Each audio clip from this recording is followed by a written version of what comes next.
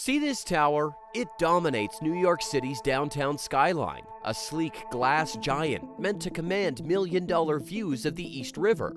At first glance, it seems like another impressive addition to an ever-evolving skyline. But look again. Something's not right. The tower isn't standing straight. It's leaning, visibly tilting away from the street below. This is One Seaport, a luxury tower that was meant to be a symbol of ambition. Now, it's an abandoned eyesore, a multi-million-dollar testament to a construction nightmare. Lawsuits swirl, engineers scratching their heads, and potential residents turn away in disbelief. How did a state-of-the-art skyscraper end up tilting before it was even finished? Look closely at the eastern edge of Lower Manhattan, where the bustling financial district gives way to the East River. Here, on a narrow strip of land, stands 161 Maiden Lane. It looks like any other sleek skyscraper, but this site has a story older than the skyline itself. Centuries ago, this building wouldn't have stood on solid ground. It would have been underwater. Landfill in the 18th century pushed the shoreline outwards, creating space for a thriving maritime hub. Ships lined South Street, known then as Packet Row, their masts like a dense forest against the backdrop of a growing city. But as the shipping industry declined, this waterfront became a ghost of its former self. Grand plans were floated, a World Trade Center on the river, a neighborhood built atop a submerged highway, even a Frank Gehry-designed Guggenheim, but those dreams faded. Now look north. The cobblestones and 19th century buildings of the South Street Seaport Historic District are frozen in time. Just south, massive office towers dominate the skyline. These were the first wave of downtown's transformation. But along the water's edge, something new stirs. A scenic esplanade bustling with walkers and cyclists. It's here, within this patchwork of past, present, and potential, that 161 Maiden Lane staked its claim. This 5,000 square foot plot was destined to become downtown's first luxury residential tower directly fronting the East River. Developer Fortis Property Group bet big, a 60-story glass giant promising million-dollar views. But 161 Maiden Lane wasn't a sure thing. It's been a revolving door of designs, a 52-story slab in 2007, a 175-unit tower in 2010. The price tag kept rising, $41 million, then $64 million as developers jumped ship. This wasn't just about construction, it was about fulfilling the waterfront's long-broken promises. Construction finally began in 2015, or did it? The Department of Buildings slapped the project with numerous code violations. In 2017, a horrific accident claimed the life of a worker, halting progress for months. Yet, the sleek tower continued its climb, apartments selling briskly with those million-dollar views. By 2018, cracks began to show in the facade of 161 Maiden Lane's success story. Literally, concrete rained down onto the street, a sign of construction woes. Delays piled up, and the price tag ballooned. The developers scrambled for extra funding, but the real shocker was yet to come. In 2019, the unthinkable happened. The contractor, locked in a bitter dispute with the developer, revealed a bombshell secret. Their measurements confirmed what some had begun to whisper. 161 Maiden Lane wasn't quite vertical. It leaned a surprising 3 inches, or about the width of a smartphone, to the north. So how can a skyscraper end up like this? It all starts with the ground beneath. Think of New York City's bedrock like a sturdy table, the ideal foundation for massive structures.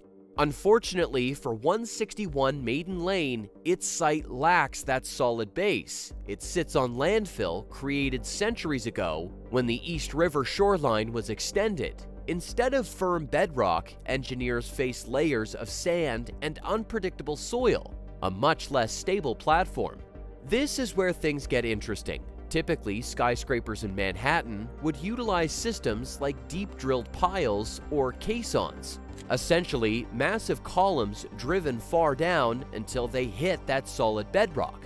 But at 161 Maiden Lane, the bedrock lies between 132 to 166 feet down. Drilling to that depth is incredibly expensive and complex. So the engineers got innovative. Their proposed alternative? A system called jet grout soil improvement. Picture this. High-powered jets force a mixture into the sandy soil to a depth of 55 feet, solidifying it and creating a much stronger layer to support the building. On top of this improved layer, instead of piles, they opted for a huge, thick, reinforced concrete mat. Think of it like a giant raft spreading the tower's weight. This system was certainly more budget-friendly, saving the developers roughly $6 million. However, it introduced a whole new set of challenges. This type of foundation, while adequate, is inherently less rigid than being anchored directly to bedrock. This flexibility becomes a big problem when you have a skyscraper with an ultra-slim aspect ratio, height compared to width, of 15:1, like 161 Maiden Lane. Now, let's talk about wind. Lower Manhattan faces strong winds whipping off the East River. With that slender profile, the tower is prone to swaying and, more significantly, to overturning forces, wind trying to tip it over. The engineers had to carefully analyze how the flexible foundation would interact with this. Picture the swaying of the tower as causing the mat to rotate slightly. Imagine one side of the mat pushing into the soil and the other side pulling slightly away. This is where those 150-foot-long rock anchors come in, drilled down to prevent the mat from lifting. However, even with these anchors, the engineers had to run complex simulations. They looked at what would happen as the building's massive weight gradually settled onto the mat. This settlement would cause some loss of tension in those anchors. See here, in this figure, demonstrates how much of the mat would lift, and therefore how much additional sway the tower might experience under different conditions. The engineers had to design the tower to be sturdy enough to handle this. The engineers designed 161 Maiden Lane knowing its foundation would be less rigid than bedrock, and they took steps to address this. They calculated that the building would naturally sway more in the wind and made the structure stronger to handle those extra stresses. The sloshing dampers at the top were included to make the swaying less noticeable for residents. However, the actual 3-inch lean isn't primarily due to the foundation design. The most likely cause is uneven settling of the building as its immense weight compresses the soil underneath it. Imagine the ground under one corner of the foundation mat sinking slightly more than the other side, then another side. This uneven settling would stress the rock anchors differently, causing the mat to tilt slightly and the whole tower to lean in that direction. So, while the engineers anticipated the challenges of the site and designed for increased sway, the lean itself likely results from the unpredictable nature of the ground conditions. This unforeseen tilt set off a cascade of problems. Imagine the ripple effects of this discovery, even before the building was complete. With prices upwards of $1 million per apartment, buyers had snapped up a significant number of units. However, everything changed when the building's lean became public knowledge. The original contractor and the developer quickly found themselves locked in a bitter legal battle, each blaming the other for the problem. It turns out the lean had been noticed much earlier and allegedly caused significant difficulties in installing the sleek glass facade. There were even fears that the tilt could compromise the building's long-term safety, with problems ranging from malfunctioning windows to potential water damage. Despite these troubles, the developer insisted that the project be completed, claiming the building remained structurally sound.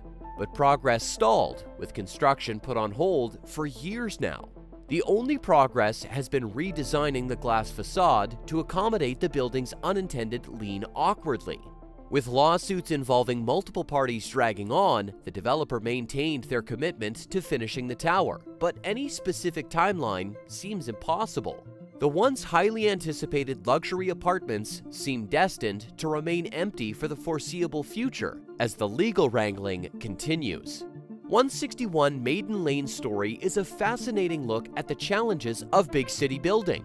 What do you think? Could they have avoided the lien? Let us know in the comments below. If you enjoyed this video, hit that like button and subscribe. Don't forget to ring that notification bell to stay up to date on our latest uploads.